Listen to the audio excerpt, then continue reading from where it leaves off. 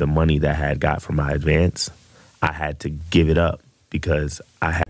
Quick nugget from Joyner Lucas. He said a lot of the money that he got from his advance, he had to give it up while he was on tour because he had a lot of overhead, people he had to pay, tour buses, etc.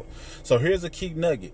No matter what level you at, do your best to keep your overhead low. And this rolls over directly into your household and your household finances. You want to keep your overhead low so that your cash flow can be higher, meaning that you position yourself to not require a certain amount of money on a monthly basis. So that way you can do other things like invest in your business, invest in yourself, or invest in assets. And if you want to know how you personally can increase your net worth every 30 days, then I highly recommend you click that button in that comment, the link in that comment, and do it right now while it's fresh on your mind so you can start increasing your net worth every 30 days, hands down. Check it out for real. Salute.